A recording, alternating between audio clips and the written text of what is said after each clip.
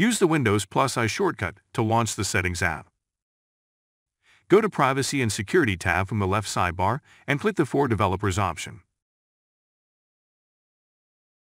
Toggle on the switch for developer mode.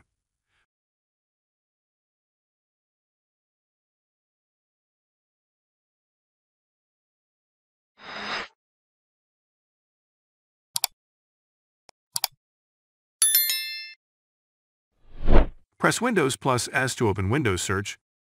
Type PowerShell in the search bar and click Run as administrator. Press the S button on the User Action Control window. Type or copy-paste the following command into the PowerShell window. Replace the path string with the actual path of the app package on your system. Press the Enter key to initiate the package installation.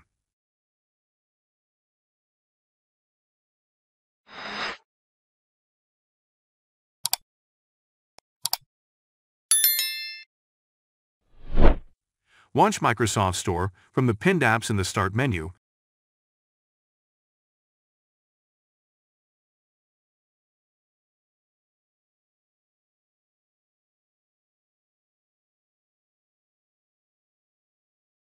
And search for App Installer.